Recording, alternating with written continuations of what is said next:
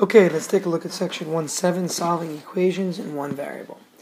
Our two objectives are going to be to solve an equation containing just one variable and also to learn how to isolate a variable in a formula.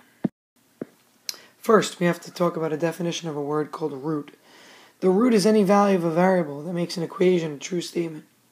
So you can think of this as the solution to the equation, and you've heard of that before.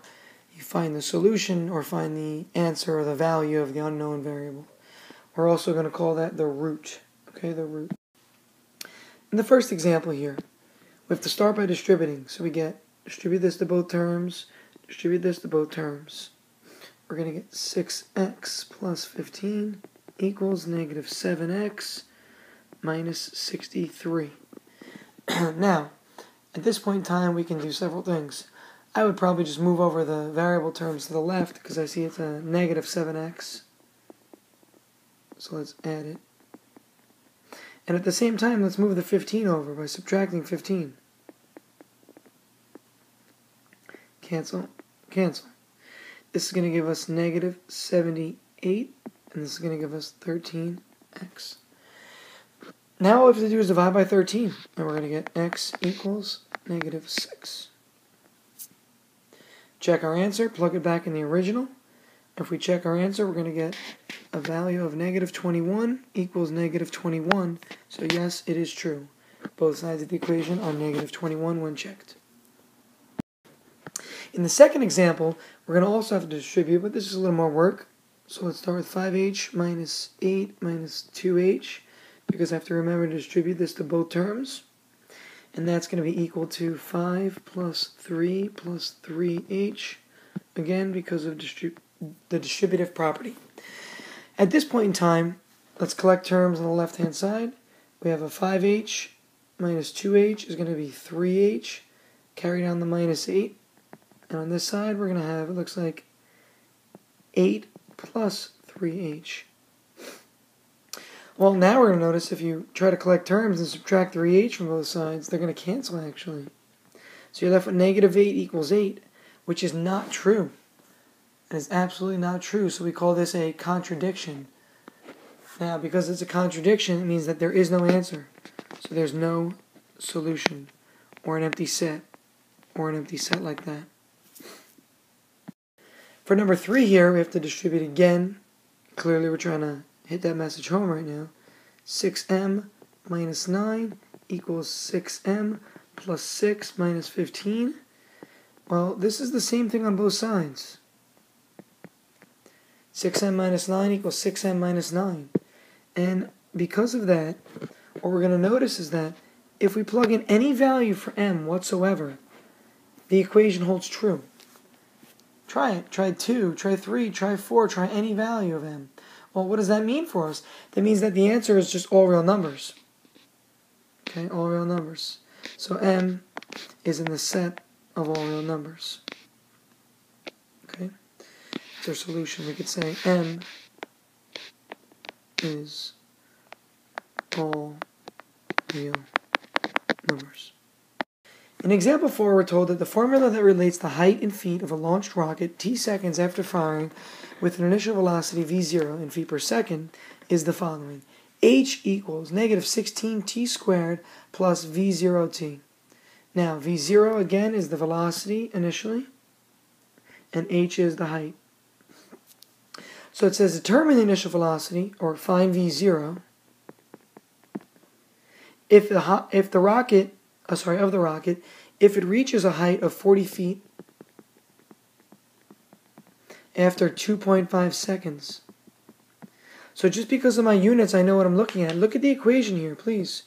H, only thing that works for H is something in feet. The only thing that works for time is something measured in seconds. So I know what those variables are. I have to find v0, so I have to find this variable. So here we can really just plug right into this equation. So we'll take this equation here and plug in. We have h is 40, so 40 equals negative 16 times 2.5 squared plus v0 times 2.5. Well, in this problem, make sure you notice a negative 16 in front there. Negative 16. In this problem, we're going to notice that if we simplify this, we're going to end up getting 40 equals, now we have to square this first, then multiply by negative 16, that's negative 100, plus 2.5 v0. And I'm writing it that way so we see that 2.5 is really a coefficient. If we add 100 to both sides, now we're going to get 140 equals 2.5 v0, or v0 is simply 56. Now, again, dividing by 2.5 there. Now, the thing is, what are the units of v0? Well, take a look at the problem. It's right up here. Here's your units of v0. And you can tell also, because height was in feet, and time was in seconds, so velocity's got to be in feet per second, instead of something like mile per hour. Okay, let's take a look at the last example here. And let's look at the note here. It says, in the next example, when solving an equation in terms of other variables, consider those variables to be constants. Consider those variables to be constants. Let's take a look. The volume V of a cone with height h and radius r is given by the formula V equals 1/3 pi r squared h. Solve this formula for the following. So we're asked to solve the formula for h and also solve it for r. Well, let's take a look. Part A.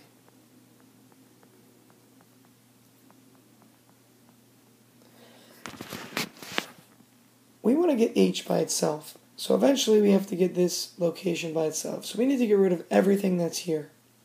Get rid of all of this. It's easy to get rid of a number in the front. In this case, it's a fraction, so we can just multiply by the reciprocal.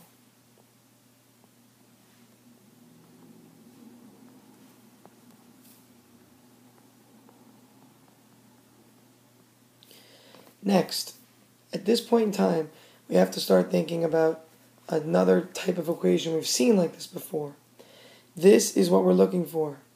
And up here in the note it said, when solving in terms of other variables, consider those variables constants. So we need to consider these both to be constants. Pi is definitely a constant, we know that. But we have to consider the term r squared a constant as well. So in this case, here's what I want you to think about.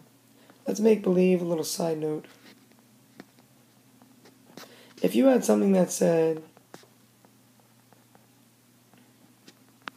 how would you get rid of the 2? 4 equals 2x. You divide by 2 and divide by 2. Because this is clearly a coefficient and then they cancel. Now, it's the same thing that's occurring over here. Same thing's happening. This is the coefficient right here. This is the variable we're looking for. This h is like that x over here. So we need to divide by pi r squared on both sides. And what you notice is that these cancel and these cancel, leaving us just simply h equals this term right here, 3v over pi r squared. Let's take a look at part B now. That was part A. Let's take a look at part B. For part B, we want to go ahead, start with our given formula. Again, get rid of the 1/3 by multiplying by 3. But now we're trying to get r by itself. So let's go ahead and isolate r by rearranging it using our commutative law. And here we have. So I've just switched the order of these two variables because of the commutative law of multiplication. Now we can think of this as a coefficient because this is the variable we're looking for. So we think about this as the x from earlier, and this is the coefficient in front. So divide by pi h.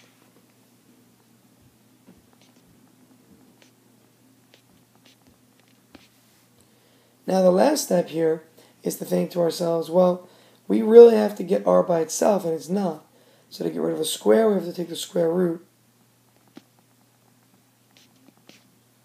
And it's 3v over pi h. Keep in mind to remember that when you take a square root of a number, you have to think about the fact that you usually get plus or minus as an answer here. But in this case, since we're looking for a radius, it's got to be positive. So we're not going to have to really worry about attaching a positive or negative sign in the front.